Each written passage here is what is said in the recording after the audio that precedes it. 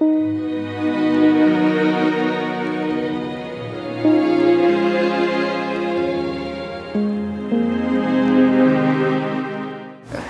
Dr. Anderson. I'm going to tell you about fetal movement.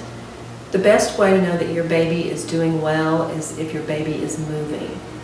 If the baby's moving, then most likely it's doing well. The movement typically starts around 17 to 22 weeks in most women.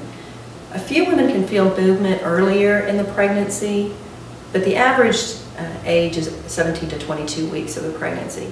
The movement will start very subtle on the babies.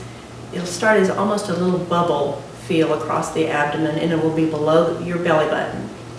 As the baby gets older, the movements will be almost a kick, and they will be a stronger movement. Then as the pregnancy progresses, the movement will change again from a strong kick to more of a rolling type motion. A movement in a baby will continue through the entire pregnancy, right up in through labor. Your baby should never stop moving throughout the pregnancy. Now there will be times through the pregnancy that the baby sleeps, just like a newborn baby. You'll watch the baby and the baby will sleep for several hours, and then it'll move for 20 minutes. Then it'll sleep again, and then it'll move. So only the mother knows what's normal for her baby. Each baby will be different.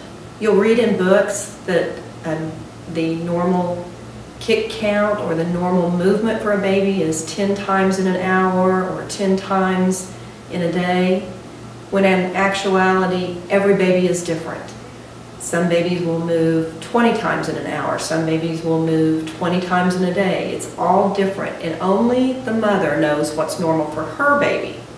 So if you perceive that your baby is not moving like it normally moves, then you should go straight to labor and delivery at the Tecumseh Hospital. You don't need to call us. You just get in the car and go straight to labor and delivery, and let the nurses know there that my baby's not moving as it normally does.